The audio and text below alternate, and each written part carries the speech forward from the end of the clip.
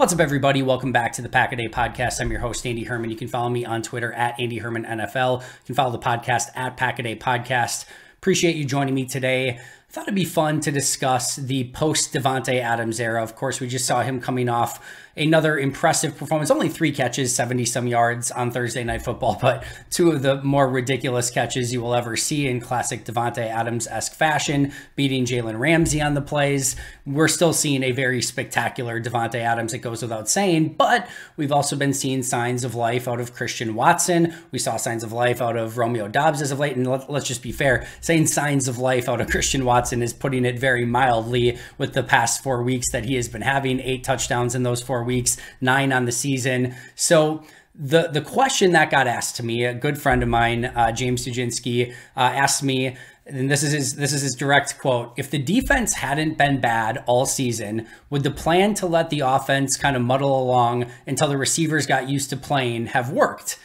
And I thought it was a really interesting question, which is why I obviously wanted to dive into it today. My initial reaction was, had the defense and the offensive line not been so bad to start the season, my answer was yes. But then I kind of expanded upon it a little bit and basically said, had everything else not been as bad, then probably yes. And here's what I mean by that. Let's just be blatantly obvious, right?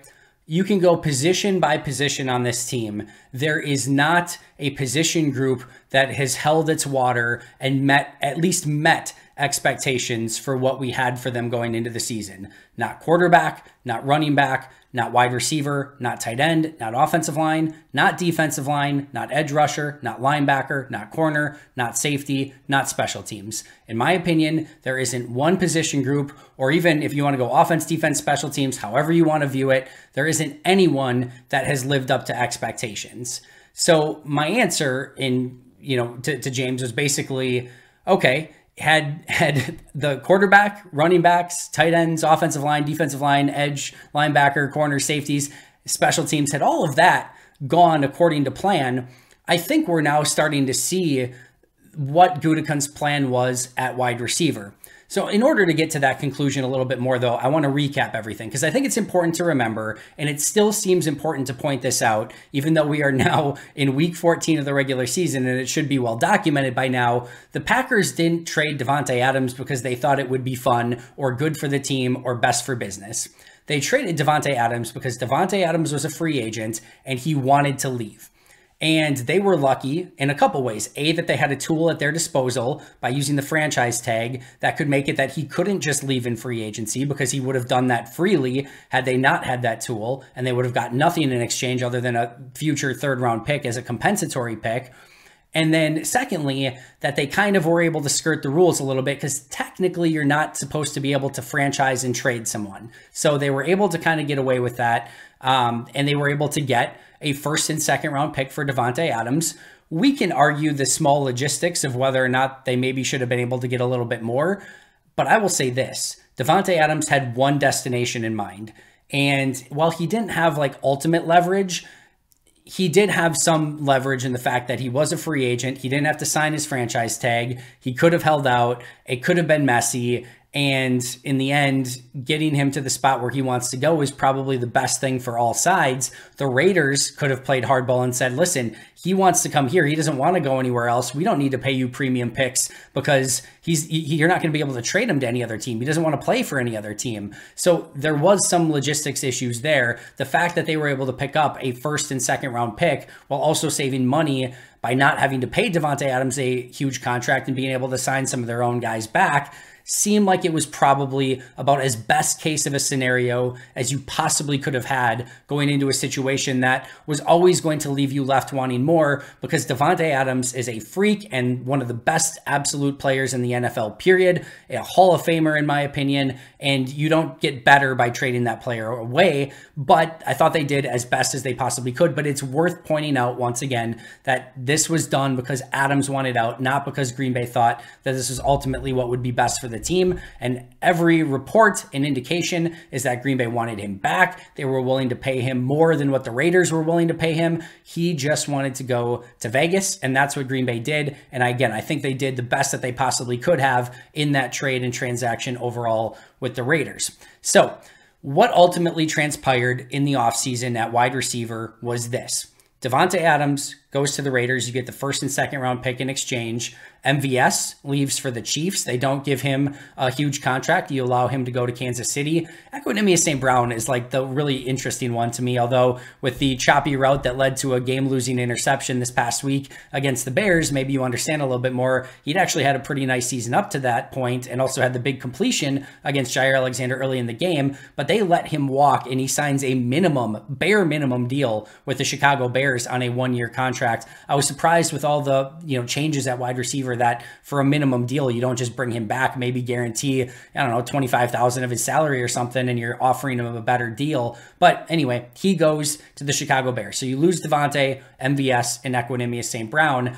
And as you all know, Sammy Watkins on sort of a cheaper free agent deal. It's not quite a vet minimum, but was certainly not a marquee free agent signing, of course. Christian Watson, second round pick. They trade up their 2 seconds into an earlier second round pick and pick up Christian Watson. And then they pick up Romeo Doubs and Samori Toure on day 3. They bring back Lazard and Cobb.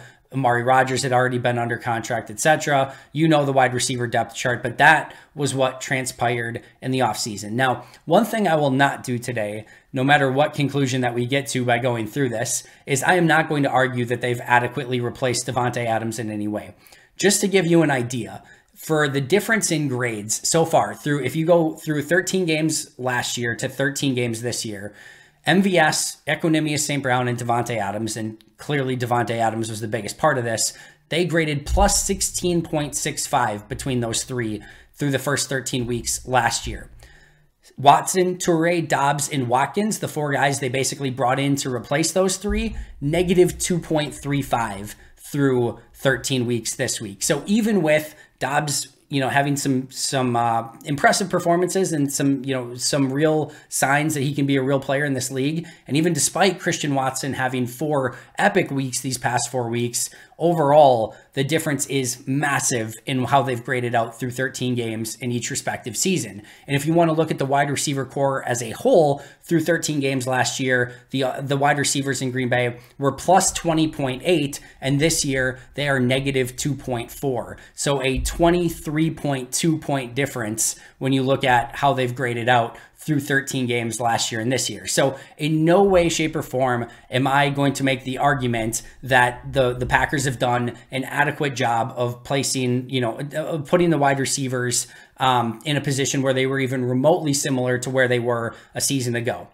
That being said, these wide receivers have graded plus 3.55 over the past 4 weeks. So almost like plus 1 a week, which if you go over a 17 game season is like a plus 17 grade almost. It's like a plus 14, 15, somewhere in there. But like that would be a very positive grade for this wide receiver group if they actually had the guys that they had and if they could continue to perform at this level. And those 4 weeks are even without Romeo Doubs, who when he comes back and actually has Christian Watson as a weapon across from him, I think will even be improved from what he was showing earlier this season. And we really haven't seen Doubs and Watson together at the same time, which potentially has the ability to be a very dynamic duo, not only this season, but certainly in future seasons as well. So if we kind of recap it a little bit more and how they sort of transitioned into the post-Davante Adams era, it is very fair to say that Brian Gutekunst missed aggressively on Sammy Watkins. And heck, even just bringing Equanimeous St. Brown back on a minimum deal would have been far better than going the Sammy Watkins route. Yes, kudos to Sammy Watkins for having a couple really nice blocks this past week. Kudos to him for really blocking well throughout this season. He's been one of the top blocking wide receivers, which has been something he's been good at throughout the course of his career and has continued in Green Bay. You are not paid to be a blocker when it comes to being a wide receiver. You are paid to be a playmaker, and he has not been that. And he hasn't stayed healthy. His hamstring issues that have hamstrung him throughout the course of his career have continued. And let's just be fair, he has been a bust for the Packers. And it just is what it is. And to the point where he probably won't see the field much, especially now that Doubs is coming back. I would expect that we're going to get a heavy dose of Doubs and Watson and Lazard and Cobb for the remainder of this year, with maybe a little bit of Toure and Watkins sprinkled in. but they very much missed on Sammy Watkins. I'm also fairly certain that they were expecting some jump and some contributions from Amari Rodgers going from year 1 to year 2. Not only did they not get that, he was actually detrimental to the team in a variety of ways, primarily on special teams, to the point where they actually had to release him and they got nothing in return for him. So that was a massive bust as well, which was just a 3rd round pick this last year in 2021. And you can't just miss on those type of guys. Had they picked a even remotely good wide receiver and with the 3rd round pick last year, somebody that could contribute, this probably feels a lot different. Instead, having zero, I wouldn't even say zero ROI, actually negative ROI on that 3rd round pick from just 2021 is massively disappointing and has really hurt this wide receiver group as well. The other thing that has really, really hurt has been the injuries to the wide receiver group. While Sammy Watkins has definitely been a bust, he has missed 4 games at wide receiver. Romeo Doubs has missed 4 games. Randall Cobb has missed 4 games. Christian Watson missed 3 games, but maybe even more importantly than the games that he missed, he basically missed all of training camp and preseason and kind of the lead up to the regular season, which affected him. And he didn't really start feeling like Christian Watson until 4 weeks ago when he sort of took off. And then we've started to finally see what probably Watson could have looked like from week 1 had he had the entire offseason program at his disposal and actually been able to do everything. Allen Lazard missed 2 games. So you start stacking up 4 games for Watkins, 4 for Dobbs, 4 for Cobb, 3 for Watson, 2 for Lazard. I mean, you've got a huge chunk of games that has been lost due to this wide receiver group. So add in the fact that they missed on Watkins, they didn't get any contributions, in fact, negative contributions from Amari Rodgers, a 3rd round pick from 2021, and then all of those injuries to Dobbs, Cobb, Watson, and Lazard, and you end up with a recipe that's going to look very, very bleak at your wide receiver group. And we saw that early in the season where they simply couldn't beat basically, press man coverage with 1 safety over the top, and they couldn't do anything about it. They couldn't get off press. There were plays where wide receivers, go back and watch the Lions tape, where they faced the worst secondary in football, and the Lions players were just legally just like throwing them to the ground, like pushing them to the ground to the point where you saw wide receivers on the ground. OTG in the scouting community means on the ground. It is a terminology used for linemen, for how many times you chart it throughout the course of a game when you're watching a college offensive lineman, or you can do it when you're watching an NFL offensive lineman, but you chart it to see how many times your offensive or defensive linemen end up on the ground, because you can't do anything when you're on the ground, right? So you don't want OTGs. You want to keep that sheet clear. You don't chart OTGs for wide receivers. The fact that there were chartable OTGs for wide receivers at one point this year shows you that this was far from a complete wide receiver group and that it needed an influx of talent. That being said, I have a hard time telling you or saying to you right now that I don't actually really like a Christian Watson, Romeo Doubs, Allen Lazard, Randall Cobb, Samori Toure wide receiver core. If those are your top 5 for this season and they were playing like this from week 1 and not hurt, I kind of like that group. I think you get a little bit of everything. We've seen what Watson can do. We've seen what Doubs can do. We've seen what Lazard can do. We've seen, Randall Cobb in spurts. We've seen Toure in spurts. I like that group as a whole. I think that group can be successful. Now, as we've discussed, does it replace Davante Adams? No. Does it replace Adams, MVS and EQ? Certainly not. But I don't hate that wide receiver group. And I go back to my initial response to James when we were messaging about it is, I do think, first of all, if those guys were healthy, and they weren't, like all of them weren't, which is really a hit overall. But if those guys were healthy, and everything else was at least near expectations that we thought, if this defense was a top 10 defense, or certainly if they were top 5, like some of us thought they had the potential to hit that ceiling if they really did well, if this special teams was significantly better than they were last year and that we thought they could be, and had this offensive line protected the way we thought they could, had, Tunyon come back from injury well, had Rodgers played up, maybe not to MVP, but like close to MVP form, had all of those things happened the way that I think all of us almost expected it to, I think this wide receiver group would have been more than competent enough to not only, to maybe go through some growing pains earlier in the season, but now probably being like a strength of this team is very aggressive. I don't think it would be that. But I don't think we're talking about it as like, man, they just need wide receivers. Like they desperately need Chase Claypool. Like I said, I don't hate if you were to go into the playoffs, all right, this year. Clearly, they're not going to, but if they were going to the playoffs this year with a top 5 defense, Rodgers playing near an MVP level, Aaron Jones being Aaron Jones, your offensive line really playing like they have lately because they've played very well lately, like and everything kind of as we were hoping for going into this season. We're not talking about this wide receiver group being like what's holding this Packers team back. I really don't think so. I think it would be a fully functioning wide receiver group. And I think, quite honestly, Brian Gutekunst did a decent job, all things considered, trying to replace a legend in Davante Adams and really hitting potentially a massive home run with Christian Watson. A home run in the 4th round with Romeo Doubs, like that's Jamon Moore territory. Jamon Moore did nothing. Like, you can get complete bust at that position. To get a Romeo Doubs at that spot is huge. And then Samori Toure, 7th round picks are just like, you're just throwing, you might as well be blindfold throwing darts at a dartboard at that point. The fact that you get ROI in anything on that is impressive, much less again with a Samori Toure who's come in, he's caught a huge touchdown pass, and he looks the part at wide receiver, so much so that when Brian Gutekunst was talking about his young receivers this week, he made sure, unprompted, to bring up Samori Toure as well. So I don't think that this is a bad wide receiver core. And I think Brian Gutekunst overall has done a good job, with the caveat that he missed big on Sammy Watkins and missed big on, Amari Rodgers in 2021, which affected this 2022 wide receiver core as well. So I do think that this plan ultimately could have worked at wide receiver. It was just everything else, unfortunately, didn't work. I do also think that and as I've mentioned in the past, and I'm not going back on a previous episode that I recorded because I still believe in it, I do think he got caught in no man's land a little bit. And I do think that A.J. Brown, and I said this before he had the massive breakout as well, even more than he already was. Like, A.J. Brown was always insanely talented. So yes, he's having a great year this year, but it's not like he was okay and now he's amazing. He was great and now he's amazing. So it's not like, it's not like he came out of nowhere, right?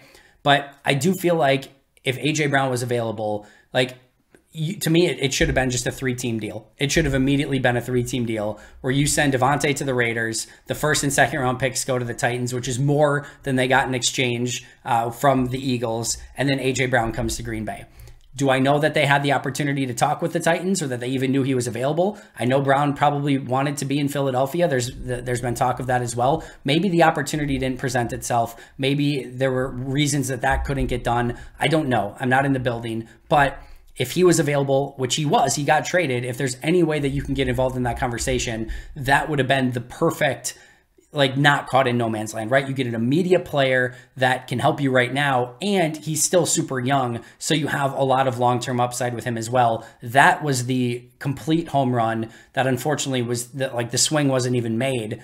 And again, I think that would have been able to avoid the no man's land that they were kind of in, especially at the beginning of the season. And even now, like, even though I think this could have worked at wide receiver, you've got Christian Watson and Romeo Doubs, who would, in my opinion, be the top 2 receivers in this receiver room as you head into the playoffs. You don't really want your top 2 wide receivers to be rookies. And yes, Allen Lazard, Randall Cobb, veterans that would play a part in that as well, and that Rodgers has trust in and can go to in some key moments. But if your top 2 are rookies, it's not ideal, and you're ultimately still playing for the future, right? When Dobbs and Watson, hopefully next year, 2 years, 3 years from now, maybe make up one of the best wide receiver duos in all of football. But that's not what it is right now, and it's still a lot of potential with them. Potential that you're starting to realize in the form of 8 touchdowns in 4 weeks with Watson and all the great stuff that Dobbs did earlier in this year, and hopefully they do the remainder of the season when they're playing together. But it's still probably not the ideal when you were in an all-in season. Now, it didn't matter, right? Because everything else around this team kind of went to crap. So the fact that, like, I don't think A.J. Brown just fixes this no more than Odell Beckham would have, or Chase Claypool would have, or any wide receiver. You can't add a wide receiver to this team and fix things. They can't tackle on defense. They can't heal Rashawn Gary's ACL. They can't play special teams. They can't play quarterback. They can't fix Aaron Rodgers' thumb and his ribs. Like, those things happened, and it's just not a good enough team overall. But that would have, in hindsight, still been the best thing that they probably could have done at wide receiver. So Not perfect by any means. I do think Goot deserves a lot of credit for the evaluations and the draft picks of Watson, Dobbs, and Toure, because imagine this wide receiver group if they was another Amari Rodgers in the that they basically spent instead of Dobbs, or another Jamon Moore instead of a Romeo Dobbs. And if they missed on Christian Watson in the second round, or this wide receiver group could have been abysmal. So the fact that he hit really on 3 draft picks, 2 of which were on day 3, is impressive. And I do think that the foundation and formula was there for this group to be successful. A perfect transition post-Davante? No. And a huge reason for that was Sammy Watkins and all of the injuries that took place. But you can certainly understand the vision, and you can certainly still be excited about the vision moving forward, because it's tough not to be excited about a core at wide receiver that for the foreseeable future should be Christian Watson, Romeo Dobbs, Samori Toure. They'll have to add a couple picks. And to be fair, I would not hesitate to add another top pick at wide receiver next year. Load this wide receiver group up. We are seeing teams with insane weapons have success in the NFL. Go out, put, if you can put, Watson and Dobbs and another top tier wide receiver on the field with, Toure being, kind of your number 4, now you're cooking with gas, whether that's Jordan Love or Aaron Rodgers. Now you've got some serious, skills on offense and guys that can really take it to the house at any time. That I would be extremely excited for. But a young core of Watson, Dobbs, and Toure is still very, very excited to be, or very, very excited about moving forward. The last question, and I'm not even going to answer it today. I just want to throw it out there to break things a little bit. But my question for you that I will leave you with to answer in the comments below: if you had to start an NFL franchise today, right now, you're starting from scratch. You don't have any other players. You don't have any salary cap spoken for. You don't have anything. Who would you rather start your franchise with? Davante Adams or Christian Watson? Davante Adams, 30 years old, 5-year deal, $140 million that he signed prior to this season. Christian Watson, 23 years old, 4-year deal, $9.2 million prior to this season. You can make a strong argument that Christian Watson might be the answer if you were starting a new franchise today. Green Bay's not starting a franchise. They were supposed to be competing for a Super Bowl. They're not. Davante Adams leaving for the Raiders is partially a reason why, but still an interesting conversation to have at some point as well. That's going to do it for me today. Thank you so much for joining me. Appreciate you as always. I will be right back here tomorrow with an all-new episode. But until next time, and as always, go Pack Go.